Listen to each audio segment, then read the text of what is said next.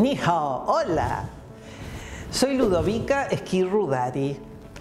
la pitonisa de la Cruz del Sur y del continente y de también Nuevos Mundos, que quería decirles que estoy contentísima de presentar el libro del año de la rata de metal, que trae fascinantes capítulos.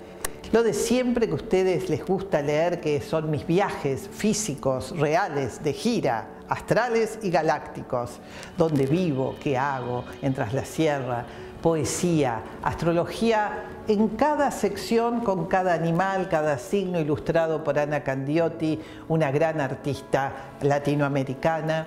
También es un libro que trae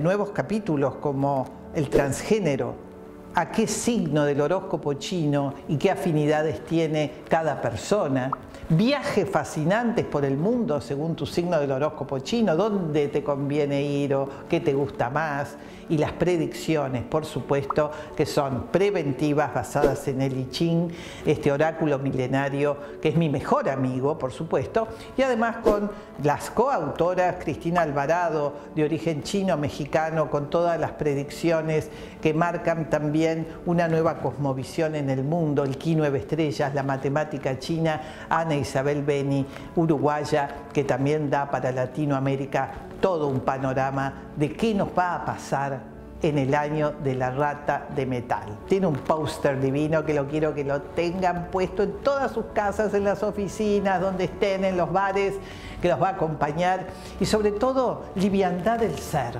Eso no es ser light, no es ser superficial, es tomarnos la vida con más desapego, es con más inteligencia, con más creatividad, con más magia y poder ratonearnos un poco. Hasta pronto, chai chen, que se diviertan.